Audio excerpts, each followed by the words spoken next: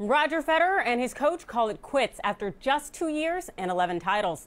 I'm Adrienne Lawrence. The world's #3 ranked tennis player announced that he'll be replacing 6-time Grand Slam winner Stefan Edberg with Ivan Ljubicic. ESPN tennis analyst Brad Gilbert's on the line to tell us more. Now, Brad, Federer's been doing well so far. Why is he parting ways with Edberg? Good morning. First of all, I mean, it just kind of shows you that Roger Federer, at 34, beyond having an amazing year at his age, that he's still kind of looking and searching and thinking that he can do better.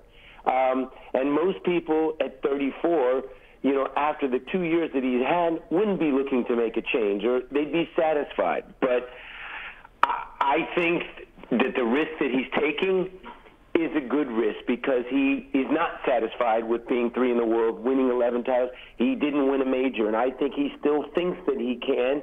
And sometimes that a new voice, you know, like he got from Edberg the last couple of years, maybe he just felt like, I need another new voice, or I got to figure out how that I can beat Novak in slams. And so for me, I just think that him taking a risk, it's probably a necessary risk. Yeah, he was coming off what was his most successful season since 2007. But at least maybe there is an opportunity for him to continue to grow. And he's elevated Ljubicic to being his coach. Can you tell us why that is? Well, first of all, Ljubicic had been coaching Milos Raonic the last 3 years, so he's been out on the tour. He played Roger 16 times. They were very friendly.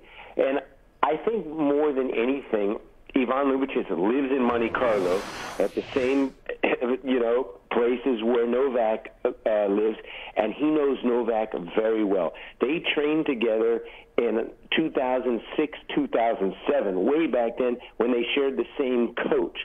And I believe that obviously since he had coached Milos the last 3 years, has been out on the road, and I think that maybe that he's a little younger than Stefan, a little closer to knowing some of these players. And then I feel like Roger must think that he can bring something to the table strategy-wise playing against Novak. And I think that, you know, he's beaten him in Dubai. He's beaten him in Cincinnati.